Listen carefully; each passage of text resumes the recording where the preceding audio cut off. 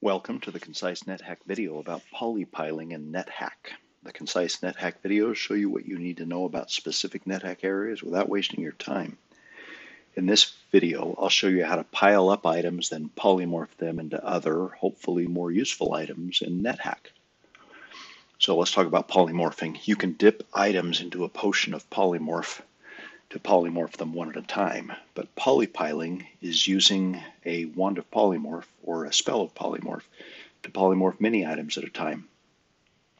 Polymorphed items don't change item class, so for example, polymorphing a potion will change it to a random potion, and polymorphing a spell book will change it to a random spell book, but you will never polymorph a potion into a spell book or anything else. Polymorphed items have a chance of shuddering. That means they'll be destroyed when they're polymorphed. Cursed items are more likely to shudder, and blessed items are less likely. There's a chance that a polymorphed item will turn into a golem when it shudders, and that golem will then destroy all the items in that pile that are of the same material. So if an iron golem is created out of a helmet, for example, when it's polymorphed, it can destroy all other iron items in the pile. But only one golem can be created per pile. And to really understand the details of polypiling, you need to read the nethack.wiki.com article on polypiling. Some people polypile junk. I usually just polypile good things like rings, magic armor, like elven cloaks, elven boots, cloaks of invisibility, etc. Magic tools like unicorn horns, magic whistles. I like to polypile spell books, sometimes potions and scrolls. All right, if you're going to polypile good items, you're going to want to put them in piles in a row. For example, you can see here that I have dug a tunnel here. I dug a tunnel so that monsters wouldn't get my stuff that I'm polypiling. They won't get my polyfodder. I've just made 5 piles of items here. You can go up to 7. A wand of polymorph will zap between 3 and 7 piles. Another alternative is instead of polymorphing piles is to polymorph one big pile of junk. And I'm going to show you that now. I've been altar camping here, so I've been kicking all my junk into a big pile here. There's a whole bunch of junk here. I'm not going to use it. I'm going to zap a wand of polymorph at it. With this many items, I'm likely to get a golem. That golem will destroy, likely, the other items of the same material. But let's see, I've got a blessed wand of polymorph J. Zap J that way. I feel shuddering vibrations, which means some of the items in the pile were destroyed, but I did not get a golem this time. Let's look at all these items and see if I got anything good. Standard weapons. I'm looking for artifact weapons, but don't see any there. I've got a conical hat. That could very well be a cornithaum. Is that how you say it? It may just be a dunce cap, though. I'm going to pick that up because it's a magic. If it's a cornithaum, it's a magic item that I'll use for polyfodder in my line of piles. Do you see any other good items there? I got a scroll of identify, don't need that. All right, that was beneficial. I'm going to do it again. Zap J down. Again, no golems here. Did we get any artifacts? A silver dagger. That's nice to have sometime, but I don't need it now. I don't see any good armor, any magic armor there. Scroll of enchant weapon. I had 1 scroll, or maybe 2 in here. I like that enchant weapon. One more time and then I'll move on. Zap J down. Okay, this time we got an iron golem from the metal object, so there won't be many metal objects left in this pile. Let's kill the iron golem and see what he left me.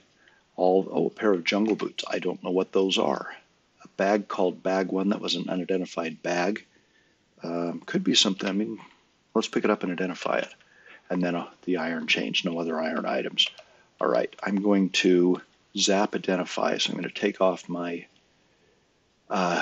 gauntlets of power, take off G, zap, identify. Let's, interesting. I'll identify everything, but where is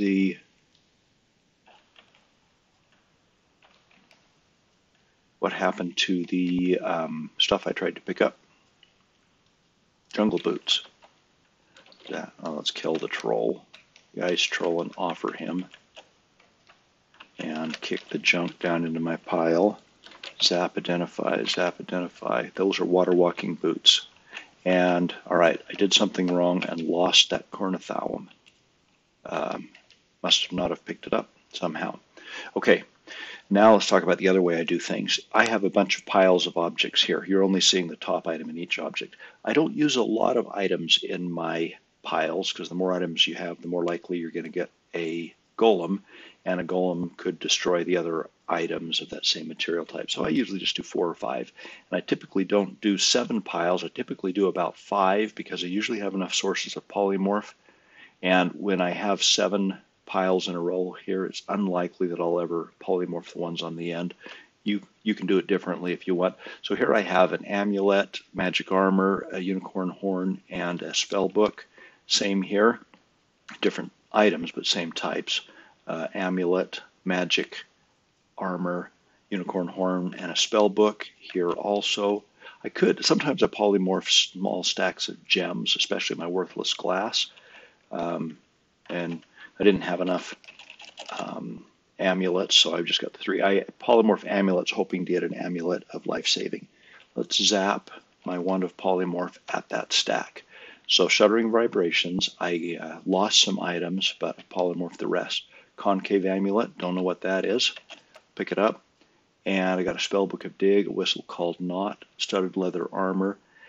You'll notice that I have dug a couple of extra spots here. Sometimes I'll pick up my junk, like that studded leather armor or that whistle that was not a magic whistle, and drop them here.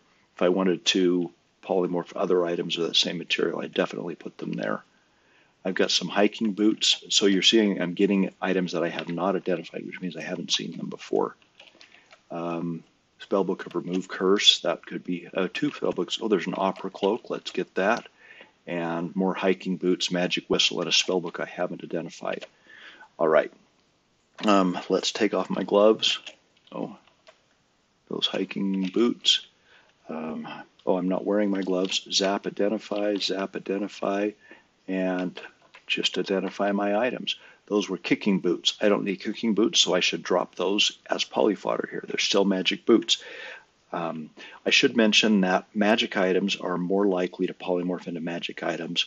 Unmagic items, like I had in my junk pile here, are less likely to polymorph into magic items. Zap. Okay, I've identified what I can. I still have opera, cloak, I've already identified these, indigo spellbook and copper spellbook. I should identify those. I've probably got some scrolls of identify, and I can do that, or I could wait till I have enough power to cast my identify spell again. And then I would replenish my polyfodder here, because I keep my stash here in this same room. I got a bunch of magic armor. I got a bunch more magic items like unicorn horns in my chest here, and I will pick those items out of here, drop them in my polypile piles, and then zap them with my wand of polymorph. There's a lot more information about polypiling. You could read the nethackWiki.com article on it, as I mentioned. But I think that's all I'm going to show you for now. I should also mention that there may be better strategies than the ones I use here. Please add comments down below for simple strategies for polypiling. But I thank you for watching this video, and I'll talk to you later. Bye.